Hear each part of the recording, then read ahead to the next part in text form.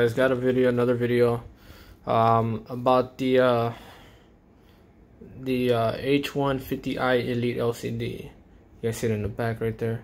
So when I first built my PC, I had some issues with it. For some reason, when I'll start my PC, how can I say it? The fans will not light up. The RGB will stay off. The triangle thing there, the LCD will show a triangle like something's wrong. I wouldn't hear anything. The other fans will turn on. It was connected to the wiring that's with that LCD thing. Let me show you guys. The little super thin one is connected to the CPU motherboard and nothing. It came with a splitter, so you connect to a header, 2.0 header, and it splits out, and you connect to that splitter, and the back has a commander, which is, it's a box where you connect your fans to that, and then you control everything a lot easier.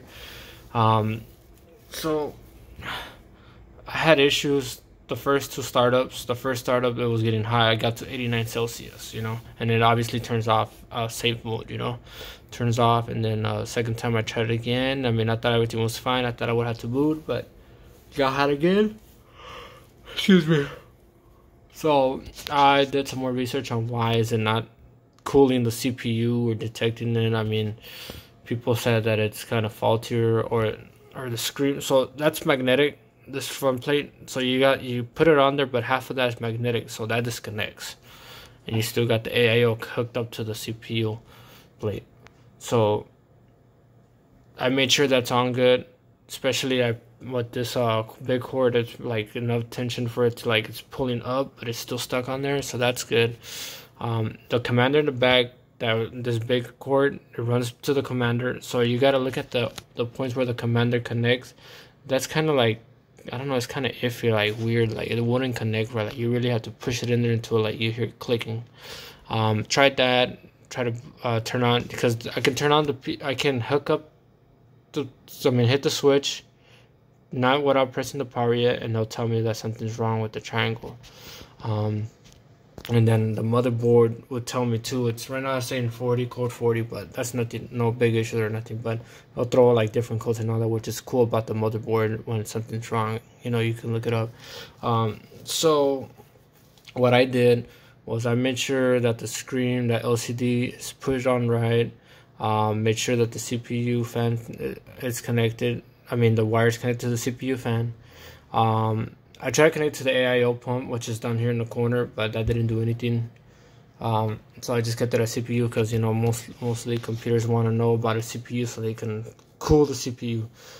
So the one thing was check that, make sure it's on good. Two was the CPU wire is connected to, it's connected to the CPU fan, sorry. And then third was the commander is connected right with that in the back.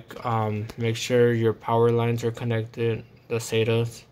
And then I did something else. So that splitter that I was talking about that came with it, you connect to the header and it splits out to connect two wires from that.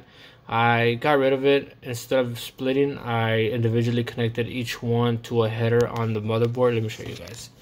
So you guys see that one there? Let me zoom in. So that's one of them. So that one, and then so let me just get my finger. So the one on the left and the one on the right. So those two are from the LCD, the AIO. So those were connected to a splitter. One was connected and then it split it out. But it's like I said, I decided to connect them both. I don't know if that splitter was bad or it's just too much power for one. I don't know, but yeah, I just went with it. And then another thing was, before I started it, I hit the power switch instead of the on switch. I'm sorry, I don't know what you want to call it. I hit the power supply switch up, and then I waited like at least a couple seconds or a minute for it to recognize, obviously, yes, it's a problem issue. And then I hit the power button, and then now the screen loaded up saying the brand name and everything, and the RGB's turned on, and we were good now. So I went from there, and I haven't had no issues.